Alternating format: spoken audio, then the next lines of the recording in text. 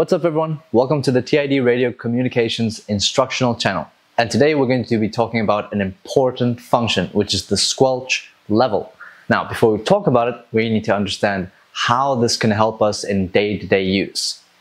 In daily use, walkie-talkies usually pick up on various noises, such as environmental noise or electromagnetic interference. These interferences will affect the quality of our communication and make communication more strenuous. The H3 walkie-talkie is equipped with a squelch level adjustment function. Using this function, we can filter out part of the noise and improve the voice clarity during the call. So, how do you adjust the squelch level on the TD-H3?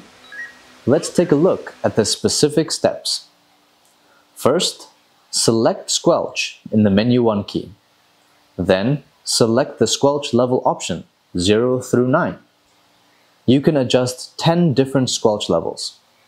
Level 0 simply opens the squelch. All signals will be detected, including the weakest signal frequencies. But it will also pick up on background noise or unwanted signals from nearby frequencies. Level 1 being the lowest squelch level and level 9 being the highest squelch level.